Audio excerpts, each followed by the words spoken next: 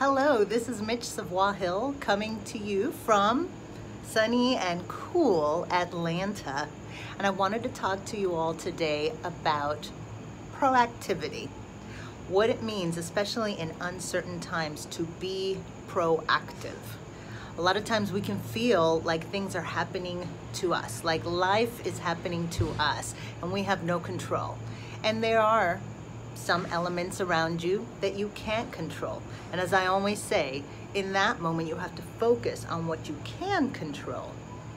That is a part of being proactive. But the next part of being proactive is be careful that you're not suffering from analysis paralysis. Overthinking things, not taking action when you should be taking action, letting opportunities pass you by, maybe because you don't feel worthy enough, ready enough, whatever it is, fill in the blank enough to reach out and take hold of an opportunity. Let me tell you, there are some famously successful people that will tell you that they never felt ready enough. So take that out of your mind. Forget about what is expected or what somebody else expects you are able to do. Own your own abilities, know what you can control, and reach out for those opportunities. Take action. Think about this today. Where in your life right now can you be more proactive?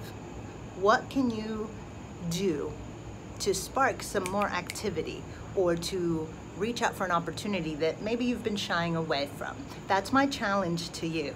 And of course, as always, if you need help, that's where a good coach comes in handy. I'll tell you that I started a business this year right before COVID shut everything down. That could be pretty scary. Do you know what I did?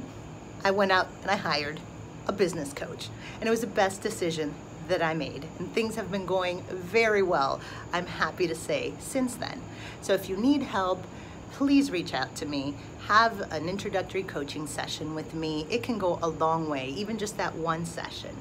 I'm Mitch Savoy-Hill, leadership coach, keynote speaker, and soon to be TEDx talker, coming at you live from Atlanta.